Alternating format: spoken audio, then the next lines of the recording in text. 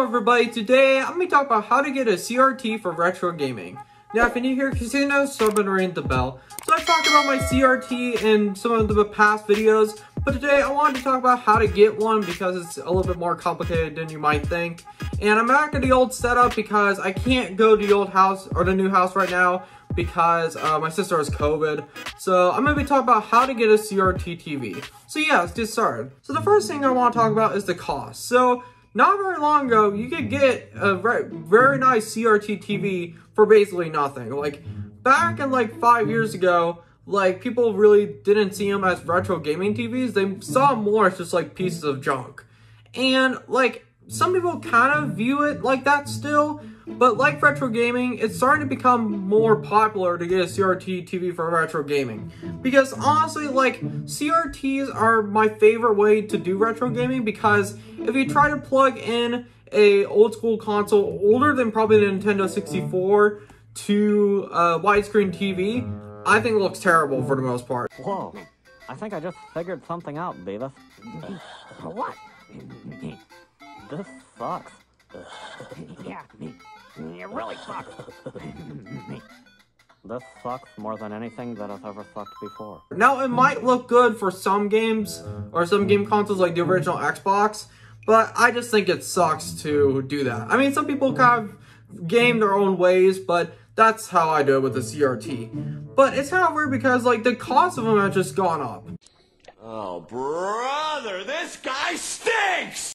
Now, like, you could get lucky on Facebook Marketplace and maybe score one, but the thing is that I've seen more and more listings that are listing it as a retro gaming TV, which I hate that, because, like back in, like, the 80s, everyone had these TVs, and even in the 90s.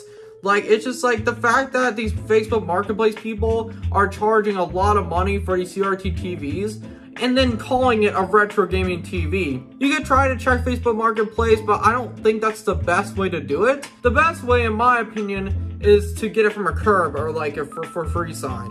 Now, fun story to this is that CRT that I got there recently, I found by a dumpster. And all the inputs work, and it works perfectly. Like, it used to be that people would dump these CRTs, but it's starting to kind of get more of a following to get them. That's kind of the best option, because, like, to find one at yard sales and stuff like that, because I did actually find my very first CRT that's at the other house, or garage sale, and, like, it was free. Like, they were just trying to get rid of it. So, like, yard sales and garage sales are the next best option, compared to just finding it, like, by a curb when people just put it on a curb and say for free and it works. That's my opinion for how to get them best, is garage sales and, like, curb alerts. That's what they call it where I live. It's kind of weird because another thing I want to talk about is for inputs on the TV, it might take a little bit longer for you to find a TV that has specific inputs. Now, I got lucky and I just got pretty much all the inputs that I need for my CRT. Like, it's everything that I need. So now it might be a little bit harder to find these TVs. My opinion is that it's most common to find composite input TVs with RF. But if you want like a lot of inputs, it might take a little bit longer to find. So like if you want like S video, it might take a little bit more difficult to find. And I personally think it's even more difficult to find good TVs with component. But I just lucked out into getting one with component. And if you plug in like a Wii or something, like with composite versus component looks so much better. The 7th generation of consoles, like the Wii, Xbox 360, and the PS3, if you can get component cables, they are way better looking. So yeah, so like I just think that inputs really matter, because there are some TVs, like I have one over here that was given to me, but it only takes RF. Like, that's kind of like the crappiest way to do it, because like there is like an RF adapter for the NES, and also RF is for the Atari. But like, if you want really good quality CRT, like, that's not gonna cut it. That is one big pile of shit. So I don't use that one very much, and it only has RF. It doesn't have composite. Now, I think the most common ones are composite and RF, like those type of TVs. But if you want better picture quality and stuff, I just feel like waiting for an S-Video TV or seeing if there's like component inputs for those also. Yeah, so inputs really matter because that can determine how a game looks even on a CRT. And another thing I want to talk about is a curved screen versus a flat screen. So basically all the TVs that I have are flat screen, which is a little bit of a later model. Now, personally, like, I don't really like the curved screens that much. I mean, it can look good sometimes, but I prefer the flat screen.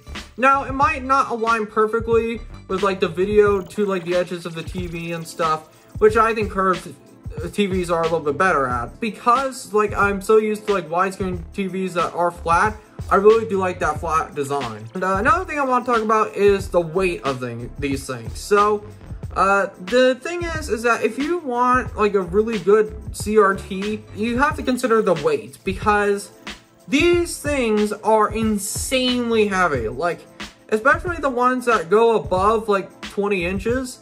Like this one is actually a 27-inch Sanyo, and this CRT was a pain in the butt to move because like I actually got it from the dumpster, and like I'm surprised it even was able to lift it. Like and it's barely fit in my car, and like it just like it's crazy how heavy those things are. So if you want to get anything above like a 27-inch TV, I would recommend multiple people to help you because like it's so much easier that way. Because you don't want to risk an injury and you start to panic when you are carrying a CRT and you don't know where to put it. I recommend for putting a CRT, where to put it is against walls, which I have over here, or against corners. You gotta figure out where to put the CRT before you carry it, because if you don't, a disaster might happen.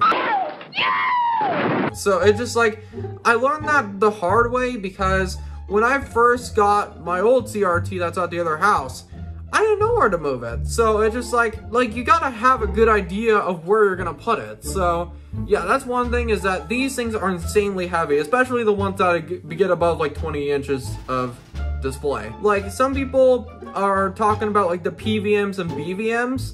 So basically these TVs weren't really sold to the public. They were more like for like broadcasting studios and like medical equipment. You could try to find one of those, but it's insanely difficult to find without paying a hefty price tag. Like, they're starting to become collectible, probably more than ordinary CRTs. Now, the thing is that I've heard the picture quality is awesome on a PVM or a BVM, but the thing is that it doesn't typically accept the normal composite input. Like if you have like these adapters that you can buy where like you can connect them to them, like I heard the picture quality is amazing, like even better than like the consumer CRTs. That's kind of like a separate side thing if you want to do that, but like I don't know if I'm ever gonna find one because I don't even know if I need it. Like it's just like it's very hard to find those at a decent price because like most of the collectors already have them, and the ones that are in the wild, the people are charging so much money for them. So it's just like, if you want to go on that side of CRTs, go right ahead. But I probably won't find one because I've been maybe trying to find one in the future, but they're just too expensive. So yeah, overall, CRTs are getting more expensive. So if you want to game on a CRT for retro gaming, I would recommend doing it soon or buying a CRT soon, because like these things are going to get more and more expensive, in my opinion. Kind of like retro gaming.